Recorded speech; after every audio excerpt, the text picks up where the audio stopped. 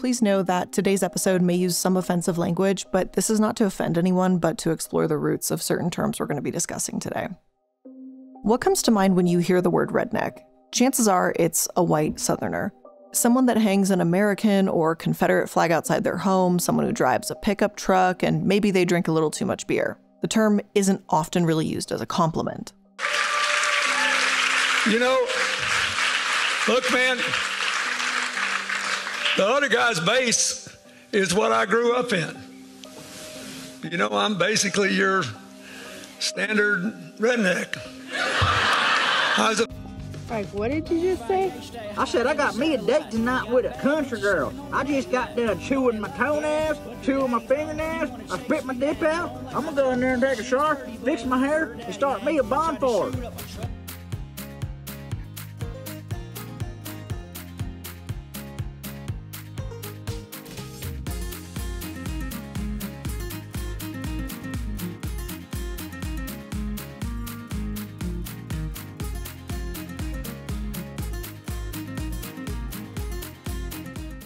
And let's be real for a minute, it's become synonymous with white trash. And right about now, given the political divide in this country, rednecks are often seen as Republican, American lovers, Trump supporters, at least in the modern day.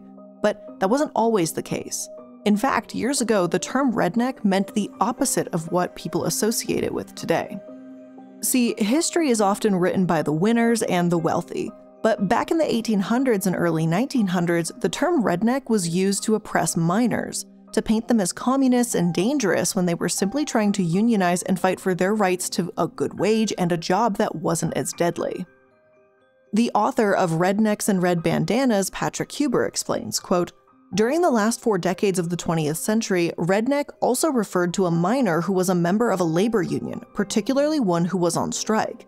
This last, now obsolete meaning provides insight into how the United Mine Workers used language and symbols to foster union solidarity among racially and ethnically divided miners." I never thought the term redneck would stand for truly admirable workers fighting for human rights, but the world has changed and evolved so much over the years that I found it worth looking into.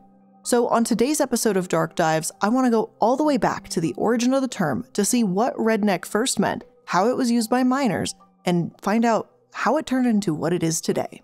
Let's get into it.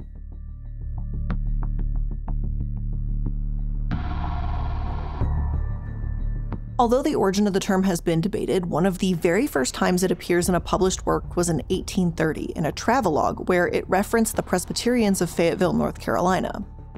Then it appeared in 1837 and in 1860, each time talking about a lower-class Southern white person.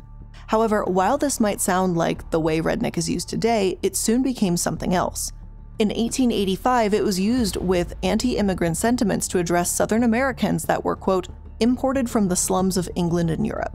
Basically, as more and more people, even poorer people, immigrated to the US from Europe, the wealthy and semi-established families in the US did what they do best, and they acted xenophobic.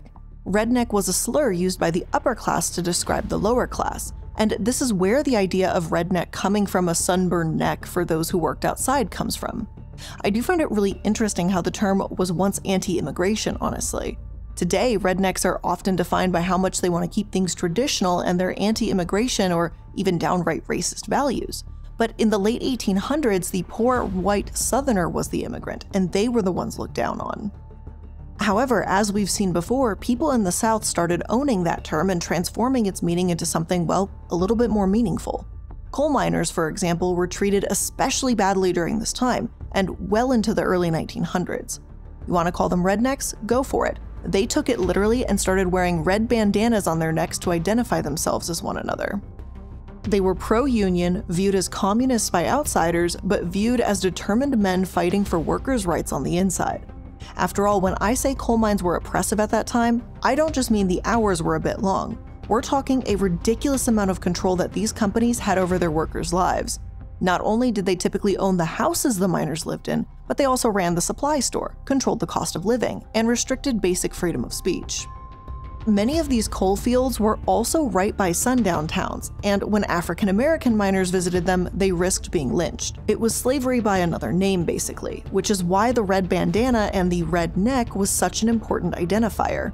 I'm not about to sit here and say that all white and black miners got along and ignored the color of each other's skin, because that is simply not true. But redneck was a way for them to show solidarity towards a cause that would benefit all miners. It was a movement or a symbol, and it was a way of taking back a word that was used to oppress them. And it was about to become all the more important when the mine wars began.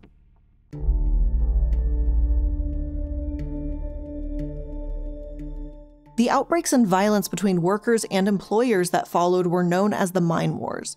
Those began in 1890, but some of the very worst ones that I could find took place in the 1900s. The Department of Labor lists the Pennsylvania coal strikes of 1902 as a turning point in history, as the riots nearly developed into an outright social war. While I'm not about to say that this was the first time in US history that workers gained some respect, it was definitely a revelation for the White House that if they allow the so-called little guys, the miners, to be treated like trash, then they were going to be in for a nasty wake-up call. But things didn't stop there, as more and more miners took charge. Like in 1912, when miners in West Virginia wanted higher pay. According to Yale's page on energy history, coal operators called in a union-busting agency called the Baldwin Felts Detective Agency, and when they attempted to break the strike, violence erupted. The episode truly marked the beginning of the Mine Wars, the time when workers began pleading for reform. Some of those who represented miners had worked in them since they were just children. Fred Mooney and Frank Keeney had been miners since they were 9 and 13 respectively. They knew the disturbing conditions well and the astronomical death rates that came with it. Yet even for the miners who wanted change, they were skeptical. The state and the government had a tight grip on this industry. But this didn't stop everyone. Labor organizer Mother Jones for the United Mine Workers of America wasn't to be deterred, even by those who said it was a lost cause. Private guards waved guns in her face, and still, Mary Harris Mother Jones stuck by her motto, "I have no home except where there is struggle." And just by the way, she was 65 years old when she was trying to convince these miners to unionize, trying to get their spirits up and telling them to fight back. Miners were inspired to fight back as a direct result of her efforts and her rallying cries. Language like, "These towns are ours," and "This mine is ours," really resonated with people. In the start, miners took pride in being beaten down and doing some of the hardest, most thankless jobs in the country. They didn't care if the public understood, there was a solidarity and a brotherhood in it. Posters like this one that read, "Uncle Sam needs that extra shovelful," circled around all during World War I, and it also emphasized the idea of doing good for the country even at your own expense. But it took people like Mother Jones coming along and saying, "Why are you allowing yourself to be treated this way?" that truly helped miners snap out of it and rise up.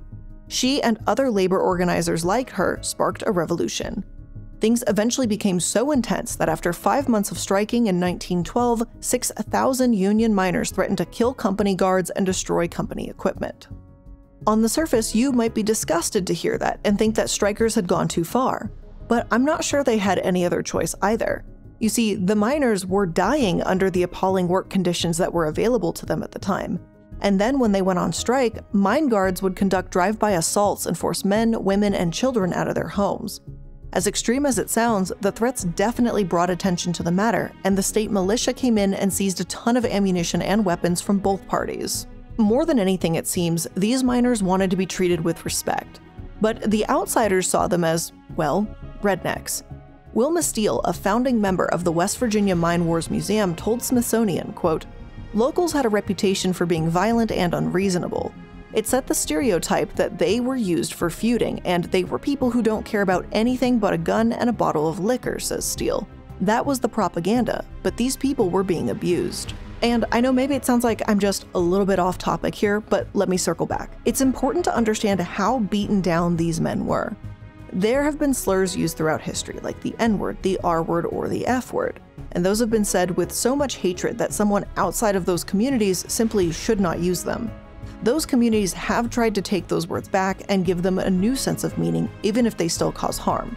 I'm not about to say that redneck is the exact same way, at least in the modern day it's certainly not nearly as insulting as other slurs out there.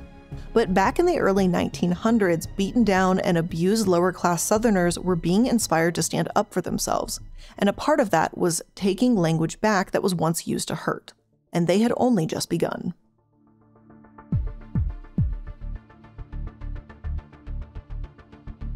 Police Chief Sid Hatfield of Matetown, West Virginia, had defended local miners during the Mine Wars.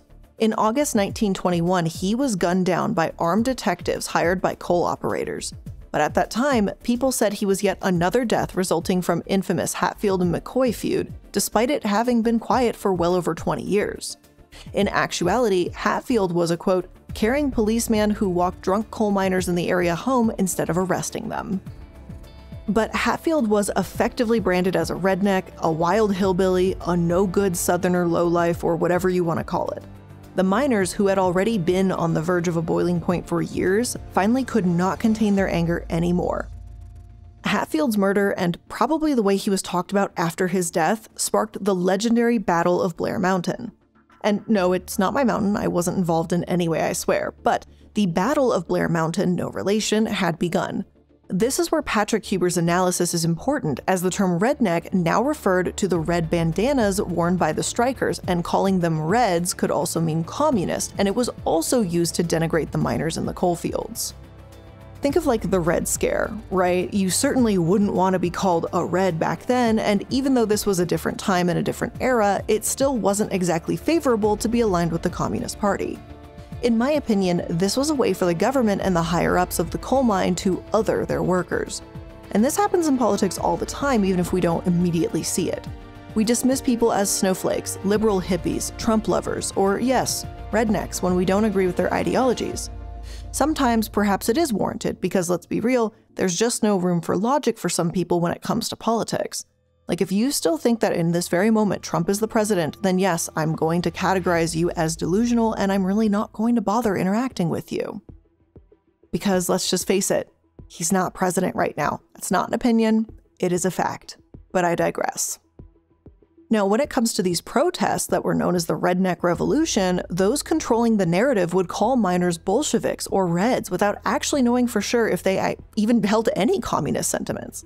So I think you could understand how it's not hard to see why, when the goal was to demoralize, or for lack of a better word, undermine these miners, it was also a way for the public to take their messages less seriously.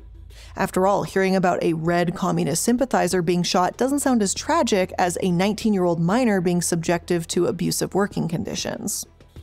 The stereotypes didn't stop there either, but started to dip into eugenics territory too. Elizabeth Catt, author of What You're Getting Wrong About Appalachia, says, quote, Charles Davenport, the director of the Eugenics Record Office, once said Virginia's mountains were full of mongrels and called hill folk a badly put-together people. In her book, Catt notes that individuals were sterilized if they were deemed unfit. Catt adds in interviews that many Appalachians are reclaiming the term to this day, a term that was once used to justify the literal eugenics attitude against them. I really don't care what you think of a particular community. If you think they're unintelligent or loud or dirty or whatever, eugenics is not the answer. Disagreeing with a belief system or mindset is one thing, but someone's genes or saying someone's bloodline shouldn't exist is another. But at least to some extent, and as the years wore on, workers did make the term their own. One union song from 1927, which I'm not going to sing but I will read the lyrics, goes a little something like this.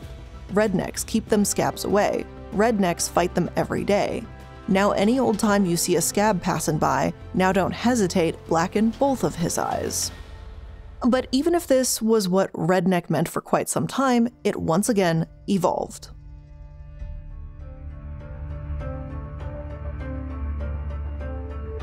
The miners of the South and Appalachian areas had pride in who they were, hardworking, determined, able to weather any storm, you name it.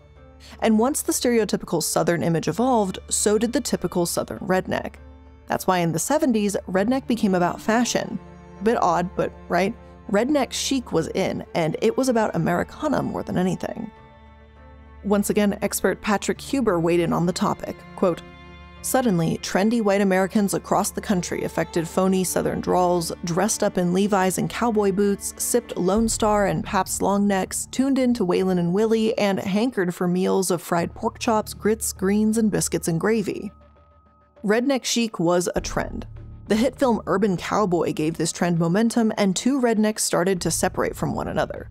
Yeah, sure, redneck still meant an uneducated person living in the middle of nowhere to some, but it also meant someone who now has a mowed yard, a garden, designer jeans, cowboy boots, and a truck. I walk and talk like a field hand, but the boots I'm wearing cost $3 grand. I write songs about riding tractors from the comfort of a private jet. Obviously different era, but same energy. And from what I've read and what I can gather, it seems like this happened in tandem with the hippie movement as a sort of counterculture moment. On one hand, you had this free love, nomadic, wandering kind of lifestyle, while here with redneck chic, it made a trend of the opposite, traditional, homegrown, wear your Sunday best kind of values. There was a little something for everyone. According to the University of California Press, Willie Nelson and Waylon Jennings also attracted listeners that identified with the counterculture, and music became one of the defining pieces of the movement. Unfortunately, racial diversity wasn't. Quote, "Despite the potential to target increasing numbers of non-white fans, the industry remained more committed than ever before to defining the music as a product for an affluent, white, and predominantly conservative audience only. Redneck chic could have expanded past its little bubble and gone on to share their music and cornbread with others, but the music really didn't include others.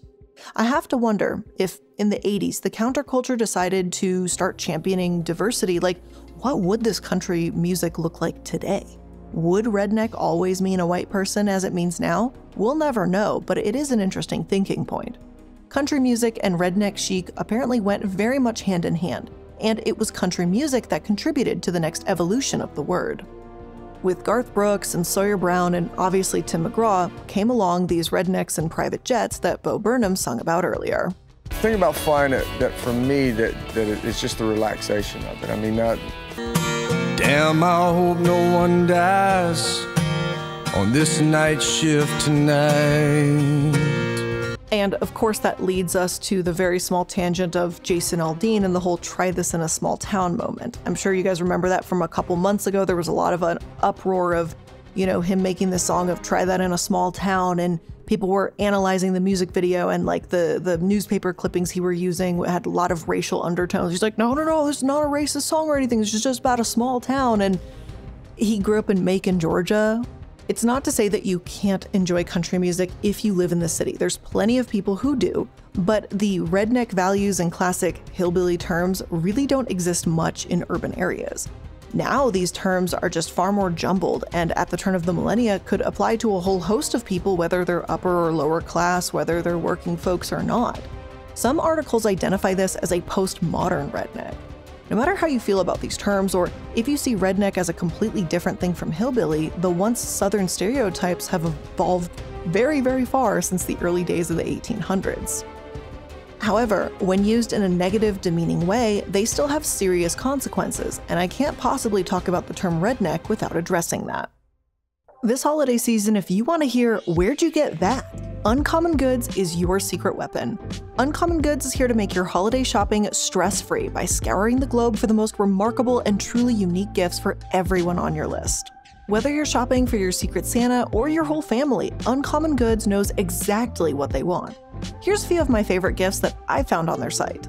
So one of the things that I actually bought is called the Book Nook Reading Valet, and I absolutely love it because I don't know why I've been really getting back into reading in the past couple months. And it's essentially this little wooden triangle so that you can like save your place where you are on your book, like exactly where it is. And then it also has like a little cup holder next to it so you can have like your favorite mug with you or a cold drink or whatever. I really love it, and it's extremely sturdy and clearly well built. But there's also really cool DIY kits too, like a whiskey making kit, there's like a book making kit, there's like a 24 days of tea advent calendar, a popcorn bowl that comes with a kernel sifter. There is so many cool things that you can gift this holiday season. And when you shop at Uncommon Goods, you're supporting artists and small independent businesses. These products are often made in small batches, so shop now before they sell out this holiday season. And to get 15% off your next gift, go to uncommongoods.com/darkdives. That's uncommongoods.com/darkdives for 15% off.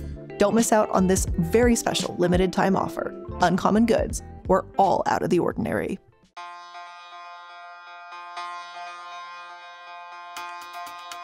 When people in rural communities don't have access to the best of healthcare, and many have been targeted by pharma executives who know their products are harmful and addictive. I doubt you'd be surprised to learn that executives have done this in Appalachian communities and in West Virginia. But the infuriating part is that they mocked the people they hurt, calling them pillbillies.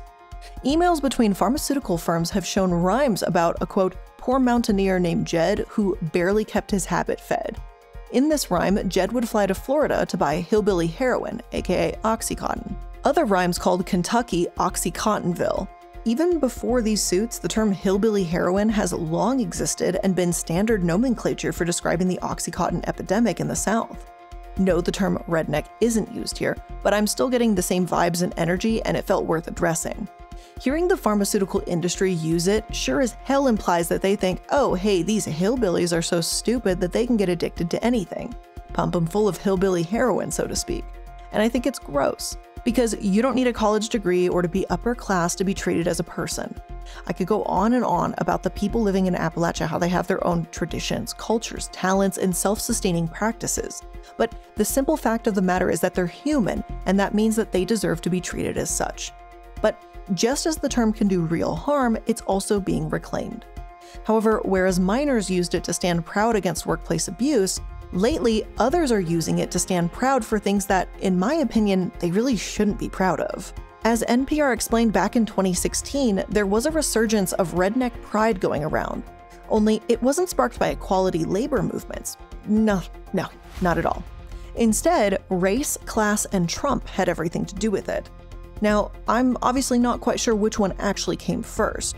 People calling Trump supporters rednecks as an insult, or white Southerners calling themselves redneck as a synonym to Trump supporters. They both seem to kind of happen in tandem. And not just among the public, but even in articles and people that are supposed to be, well, professionals. Quote, a columnist in the New York Daily News calls Trump supporters bigots, bumpkins, and rednecks. And as we saw in the intro, Bill Clinton used the term rednecks at this time too. While I didn't see the terms white trash or hillbillies floating around in articles or by politicians as much as the term redneck, they're pretty much synonymous with each other by this point. Hell, one historian back in 1989 said redneck is the only epithet for an ethnic minority that's still permitted in polite company. And I don't know if he's exactly right or wrong here, but I also don't think it's difficult to see why the term is used. Now, this is my only opinion on that, so feel free to disregard it, but there's one thing about the word redneck that, to me at least, makes it different from any of the other epithets out there that are just downright slurs. You know, the N-word, the F-word, the R-word. None of those discuss someone's character, their morals, or their class. The N-word is about race, the F-word is about sexuality, and the R-word is about disabilities. None of those three things can be changed or erased, and to call someone a slur because of that is reprehensible. And with the term redneck, it seems like it's just a bit different. I'm not saying you should judge someone based on them being white and living in the South. Don't judge a book by its cover. But at the same time, redneck has also, oddly enough, become a lifestyle for many. NPR said that Donald Trump Jr. called himself a closet redneck because of his love of fly fishing and bow hunting. And if I hear someone use the term redneck, I'm thinking of someone that cares more about their truck and their beer than equality and women's rights. Those things can be helped. Those things can be changed. So if someone is called a redneck and it means you're an ignorant, biased, Trump-supporting racist, then that's far more preferable than insults or slurs used simply based on a skin color. I'm not sure if that fully makes sense. I hope I'm making sense. I'm not trying to use this as permission to go around and use offensive language, but to simply explain the different connotations it has and why for some it may be more acceptable than other terms. Again, obviously words have different meanings for different people, but it's pretty largely accepted and seen as a fact that the term's original definition was the exact opposite of what it is now. From a resistance fighter to culturally ignorant, the values behind redneck have altered significantly. I mean, if you look at these early country songs, and I'm talking before the 70s, okay, this is something where it's, if your husband's abusing you, shoot that motherfucker. If the police are fucking with you in town, kill that motherfucker and change the laws, change the way the town's being run, all that kind of stuff. And you move on with your life, you make things better. And now it's yummy, yummy, boot tastes so good, I can't shove this thing down my throat deep enough. And I'm like, I don't know, that's pretty fucking opposite to me. Maybe you'll disagree with me here, but I honestly don't think that Trump supporters deserve the word redneck, which has been used to brand men and women that are fighting for unions and worker equality. Hell, I don't think I'll probably really use the word again when discussing racists because they don't deserve to reclaim a word that once supported unionizing minors everywhere against their oppressors. As one New York Times author from Tennessee wrote, quote, "Today, redneck culture has become less about building solidarity among working folks and more about supporting white nationalism. Urban Americans often think of rednecks as backward and make jokes about us being uneducated and inbred. The truth is, Republican voters who fight against expanding human rights are simply not rednecks, although they might think of themselves that way. Republican supporters bastardize hillbilly history. You can't claim to be from Hicktown if you don't fight for the Hicks in it. So cheers out there to the real rednecks, the ones that fought for workers' rights and the ones who continue to fight for workers' rights. And as for the modern ones that don't believe in equality, you're not a redneck, you're just a racist. But with all of that being said, that is where we're going to end today's episode of Dark Dives. I hope you learned something new here today, and if you did, make sure that you're liking, following, and subscribing to stay up to date with all the latest episodes. I really appreciate you spending some of your time here with me today, and I'll see you in the next one. Bye!